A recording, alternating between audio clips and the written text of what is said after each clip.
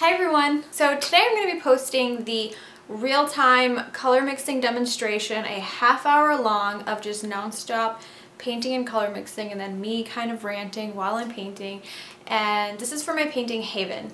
I've never ever time-lapsed this painting for YouTube. I just wanted to focus on the piece, and sometimes filming a painting takes a bit of the process away. However, I did make a behind-the-scenes video, which is arguably also taking away from the painting somehow, but I also wanted to show you guys how my process is. And these kinds of videos I've been posting on my website for the past year, and recently I have been switching over to Patreon.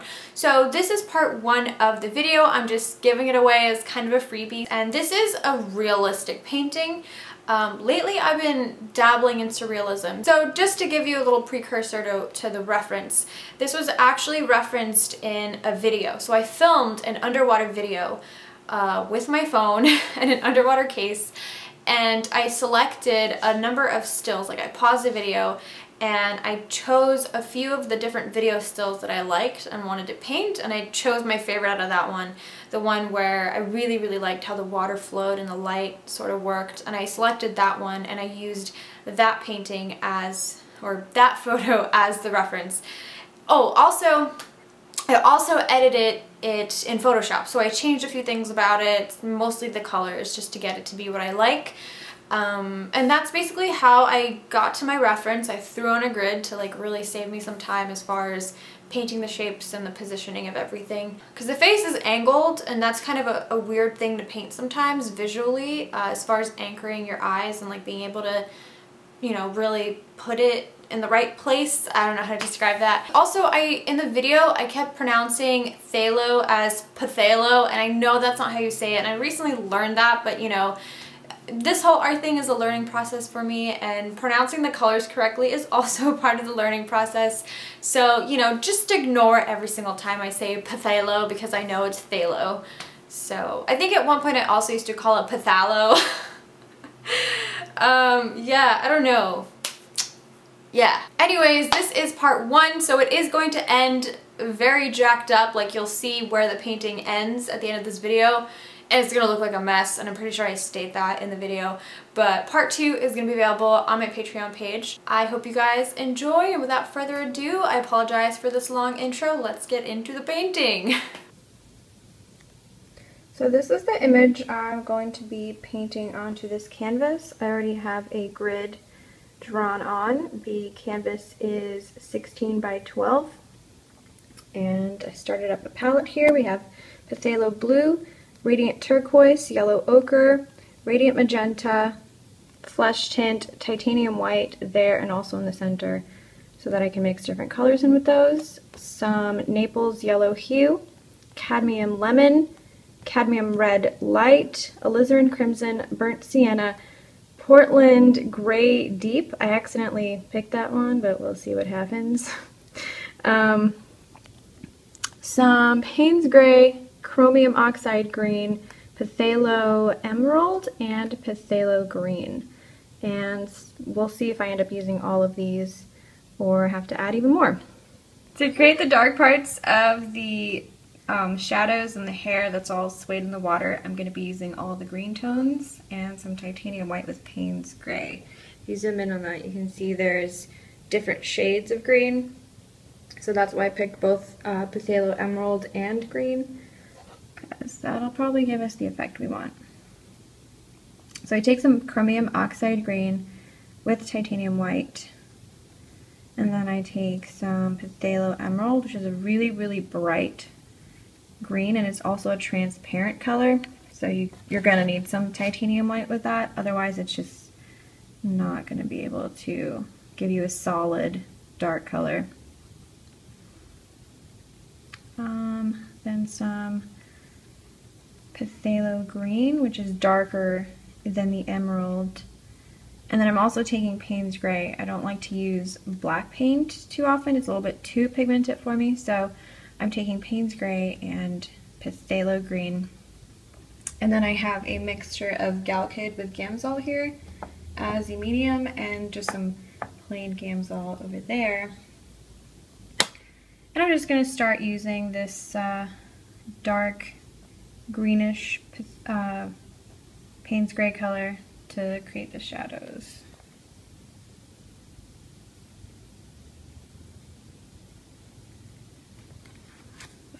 Gotta move that down. Okay.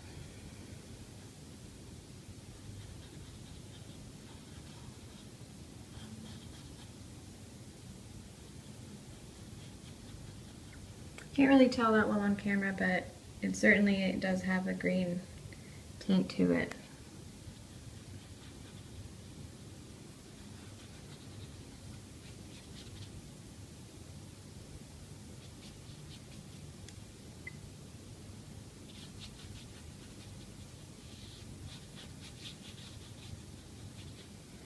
And then I use some of the Phthalo Emerald and Titanium White. It's just a little bit lighter for the eyebrows and the areas around the face and towards the water. And eyelashes, because those have green in them as well. So I brought in some Phthalo Blue, and we're going to use that color to paint the tops of the water where it's distorted. There is a little bit of blue tint in that, and I have friends here. Hi.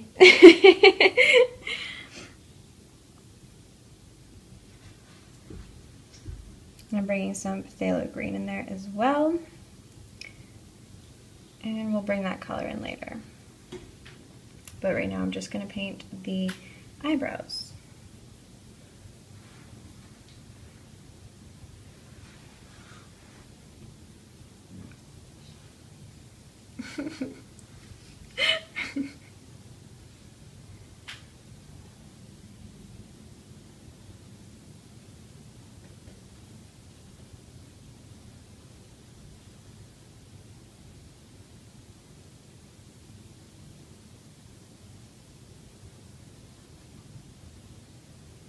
And this eyebrow here has a lot more browns because it's closer to the light. The shadowy parts of this reference tend to have more green in them, but even though there is still some green, we're going to use a little bit more raw umber and burnt sienna eventually, but right now I'm just getting down the basic shapes so that I know where the corrections need to be made later on.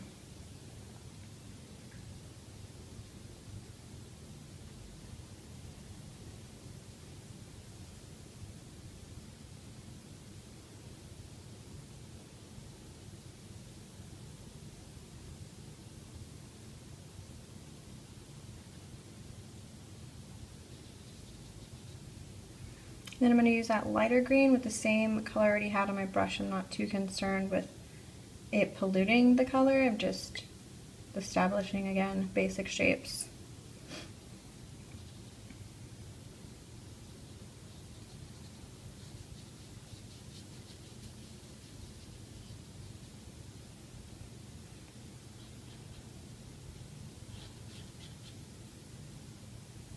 Brought in some of that blue I created earlier with titanium white.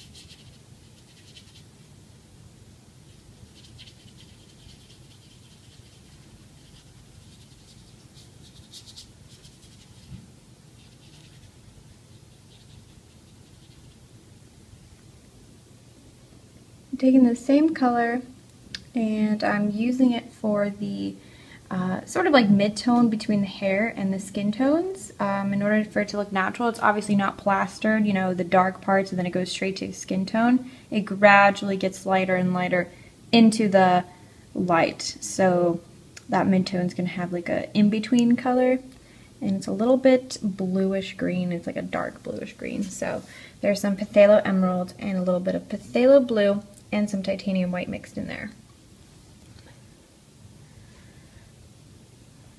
And I'm just using this color along the side of the face, if that makes any sense.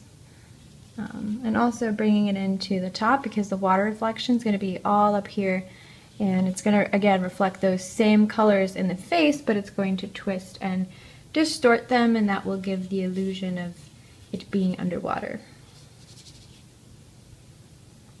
I'm also going to use that color for a little bit underneath, or just a little bit at the eyelashes, just to fade them a little bit. The computer keeps on shutting off. I have to, anyway. So I'm just using that color there. I think the brow might have ended up being a little bit too long, but that's okay. We're going to fix it later. I'm not too worried about that. Once we get the basic shapes down and I ditch the grid, like, I'll be able to see what needs to be fixed and adjusted. But for now, I'm just laying down the basic shapes. You guys are starting to get a little bit more familiar with my process, I'm assuming. Like, as you watch these videos, you kind of see the consistencies in my technique, like the grid and laying down the basic shapes, which I'm always talking about. So I'm taking some Payne's Gray and some Phthalo Green. Looks like we're running low on those colors. I'm going to have to add some more to the palette at some point. So I'm bringing that color in here at the bottom, and as you can see, these dark parts of the hair, that's what I'm painting right now. I'm a little bit sporadic with what I choose to paint and where I put certain colors. I mean, I tend to do the darks first and then do the highlights and then midtones. But again, it all depends. It's not always done that way. It's just like what I'm feeling like painting. Because if I follow a system, if I make myself paint the darks first when I feel like painting the highlights first, then I'm not going to be too happy. I like to just be very intuitive with it and sort of let it come together on its own. Alright, this looks like it needs a little bit more phthalo blue. I stopped calling it phthalo. I had that dilemma in my last video for my website members, for you wonderful, wonderful subscribers.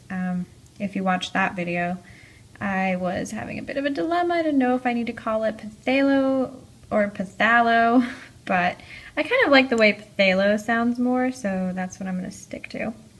Okay, so I added some Payne's Gray and Phthalo Emerald and Phthalo Green, just all the greens, except for that chromium oxide. In fact, I don't think I'm going to need more of that color. It's a little bit more earthy and not as bright, whereas the colors in this are super bright. But we'll see. It might actually have a place, like, somewhere in this area. Mixed it in with some yellow ochre. I don't know. We will figure it out along the way. But that looks to be a more accurate dark hair color. Flowy water hair. So I'm just bringing that in.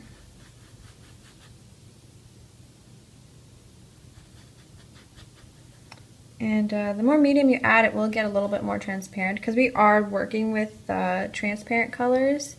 The Phthalos are, at least. So again, this is layer 1, so this will get covered up more. So don't panic if you don't have the canvas covered completely. It's not that important for the first few layers. Then there's like that part where there's still water in the background, so I'm just going to paint that dark area near the eye. It's very easy to tell where you should put certain colors if you're using a grid. So that's why I'm a very big grid advocate. It just helps you see things a little bit more accurately. I'm sure I could freehand this, and I have freehanded water before. Like that painting right there was all freehand, no grid. I mean, technically using a grid is still freehand, you just get a little bit more of, how do you call it? I mean, you're not tracing, you're putting down all the shapes all together, but you have like a mathematical process to do it, whereas over there I was just winging it out of nowhere. So there's that.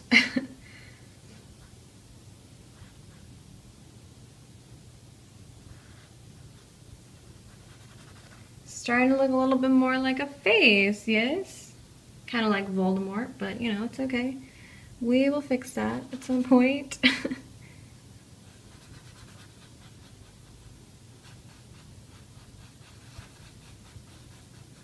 I also really like this canvas texture. I'm pretty sure it's linen, not cotton, because it's very smooth, so there's not as many little cube thingies that canvas texture tends to have. You know what I mean?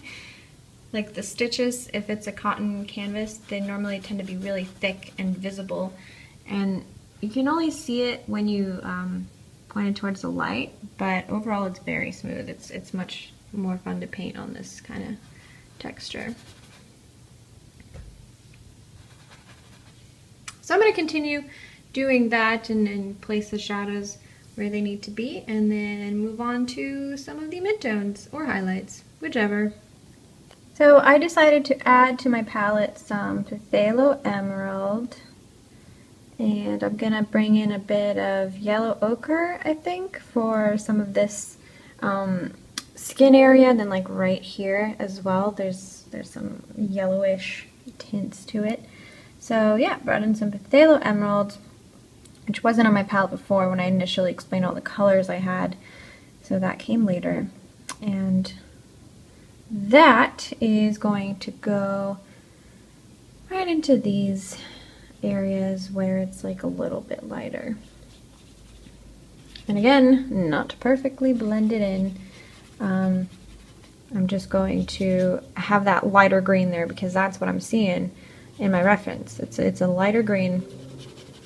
There's also some bit of a blue tint there, so I'm adding a bit of Phthalo blue, add some more emerald green, and yep, that's what we're working with.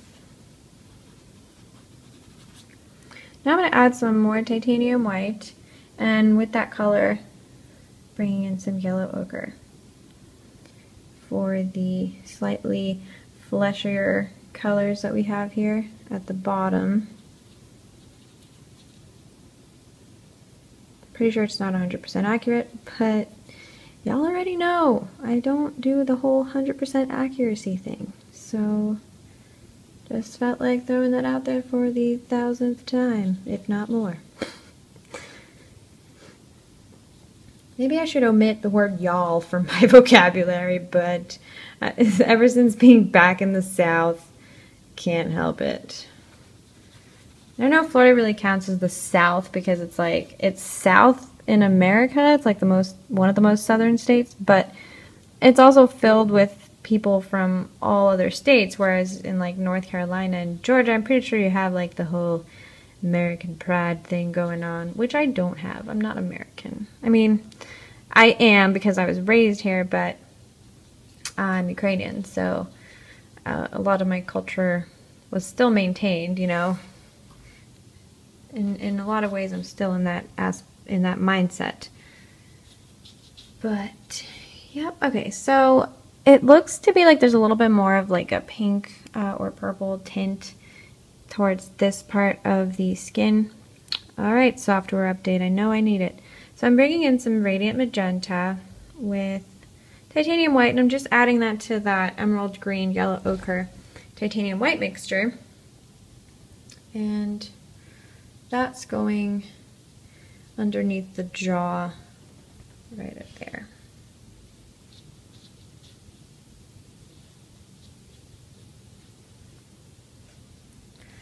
Probably blend that in a little bit more. Okay. Then, taking that same color, I'm going to take some yellow ochre, and it's already got green on my brush, so I'm just going to bring that color in right along here for this part right there.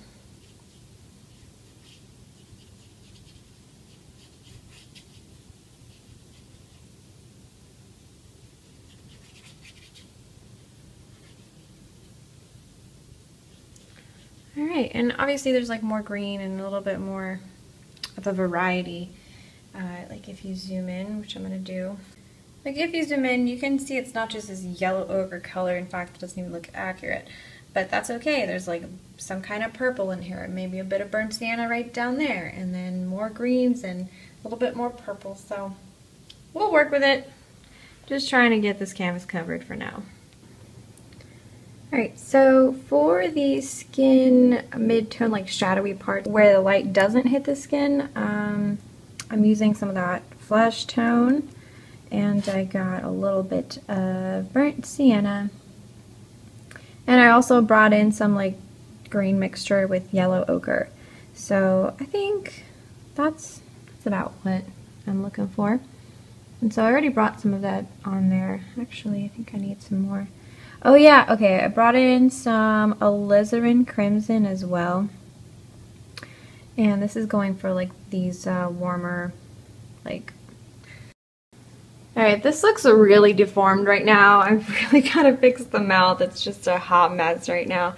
But I'm using some titanium white with a bit of cadmium yellow light. And these are the highlights on the face here. And a little bit up here as well. And then up here, where we have more bright water distortion and reflection, there's also some light kind of like dancing on the forehead, so we're going to do our best to make that look like what it's supposed to. But yeah, currently I'm just painting these highlights here, and the face needs a little bit more dimension. Obviously it's very flat looking, so we're going to fix that. This part of the nose is way too dark. This is not what we need, but it's cool. It's whatever. Well, we'll get to it. So I'm periodically, ooh, there's some green that got in there by accident. That was not supposed to happen. I'm periodically using this Galkid Gamsol mixture to mix in with my paint, and that's making it flow much better.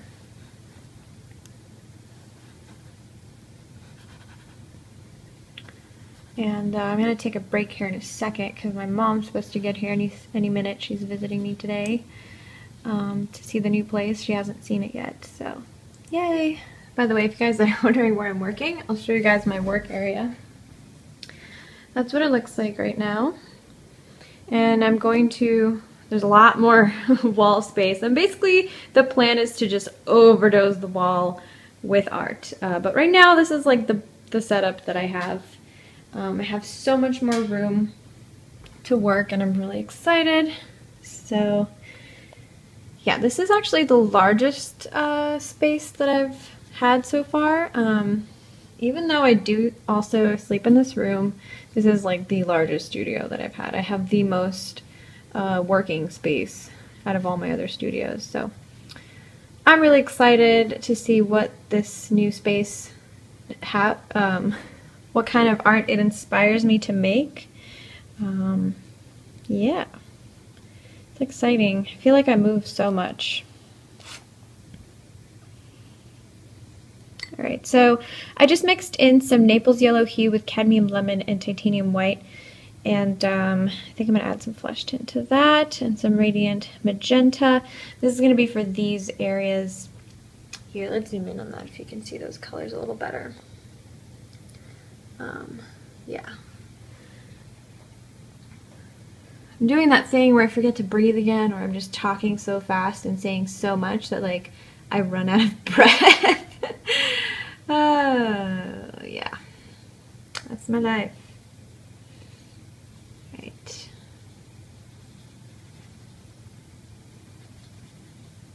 So yeah, this like little light swirl up at the top here. It's got some radiant magenta flowing through it. Bit of a peachy tone because it's all these skin tones that are just distorted and reflected, so I'm gonna have to fix those up a little. Speaking of, we're gonna take that same color, add some more titanium white to it and some medium. I'm just gonna bring it into the face just to make it look more alive because it's very flat right now and that's not what I need.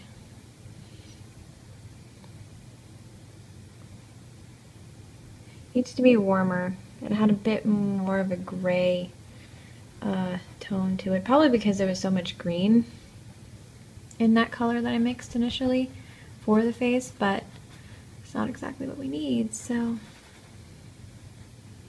paint over that weird color that ended up in the nose for whatever reason, because I'm just so careless.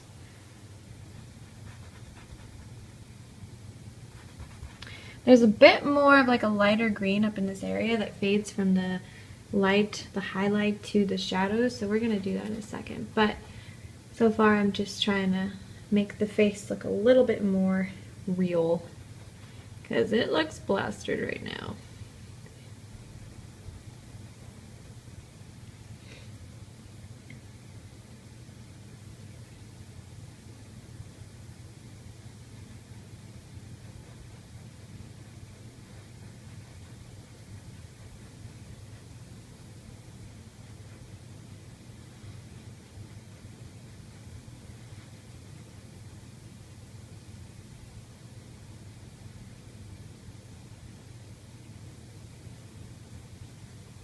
Okay. This mouth looks so messed up. Oh my god. Alright, so the colors for the lips that I used were alizarin crimson, cadmium red light, and I think I might have had a teeny bit of burnt sienna in there, and titanium white. So I'm going to just mix those colors again and try to fix this hot mess I have going on. Like, what did I just do there? Seriously? This is the struggle I face. Okay. As long as you create, like, that shadow line where the lips meet, that's the key to making it look not deformed. But right now, it's just such a mess because you can't tell, like, where anything is, or at least I can't. So, there's a whole shadowy part like right here, and then that line you can see. So, let's zoom in on that and see what colors we need to put there. It's looking like a grayish with some green here at the edge. So actually this color right here, it's not really that gray, but it's like a faded alizarin crimson. I think that's actually close to what I need, so let's give it a go. Oh, nope, it's too light. Well, actually, this part of the mouth is too dark. So I'm just going to add more alizarin crimson and some Payne's gray. Ooh, that is not what we need. All right, more alizarin crimson. Burnt sienna. And again, probably going to fix that later, but I just need to create this line here so that it can stop looking like a deformed mouth to me. Yeah. It is bothering me. Can't let it do that. This part of the lips is also way too dark, but whatever, we're gonna fix it. Chill out, calm down. And then towards the shadowy part of the mouth, where the light doesn't hit it, it's got some green in it, so I just added a little bit of Phthalo Emerald.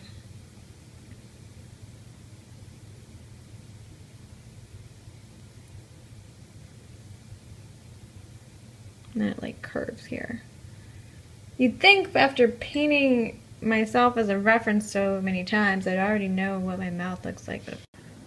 Alright, so it has been a few days. I did a little bit more work on the painting. It looks a lot more complete now because I've totally covered the canvas, and I added some little subtle transitional colors between the shadows and light in the face, like these greens here in the shadows, again in the brow, and just this image has all kinds of colors and lots of green in it, especially in the skin tones. I like the fact that it's also this like really bright green. Did a lot more work on the lips. This little shadowy part had some alizarin crimson, burnt sienna, quinacridone magenta, and some dioxazine purple. So that is what that shadow is right there. This area had some cadmium red light, titanium white, a little bit of alizarin crimson. Yeah. Also some Hansa yellow light. And I've just been building up the tones here. This obviously needs a lot more work up here. You can still see a very faint line from where the grid is. Up close you can really see it. But I'm just going to give you guys like a close-up of the brush strokes. You can see they're very loose and painty, maybe a little messy if you want to call it that. So I'm just going to be smoothing that out. Obviously the lips need a lot more work. Still kind of a mess. But again, I'm not trying to go for like crisp accuracy from far away. It looks a lot more like what I need it to, but still needs a lot of work, especially this nose. Like, my goodness, where are the what is going on here? We need to fix that. That is not okay. So yeah, let's get to it. So yeah, it ended like really jacked up, but you know, it gets better. The final painting is obviously much better once the layers start to progress. So yeah, part 2 is going to be on my Patreon page. You are amazing. If you made it to the end of this video, I salute you and want to give you a hug, internet hug. Yes, here we are. I hope you guys enjoyed this video. Thank you so much for watching. I'll see you next time. Bye.